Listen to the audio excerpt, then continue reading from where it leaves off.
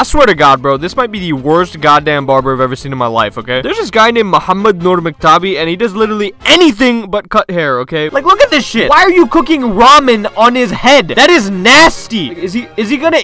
99% of his TikToks are just wasting food by cooking his breakfast in someone's scalp. I don't understand why people are even going here. Like, bro, you need a fucking dentist, not a barber. Imagine paying like $20 just to get a fucking shower and a spinal fracture. Like, look, he's just manhandling him. Like, bro, let him breathe. Jesus Christ. At this point, I fully expect him to tie me down to a chair and electrocute my fucking ball sack. Like, this shit is disgusting, bro. There's not a single thing he could do to convince me to get a haircut.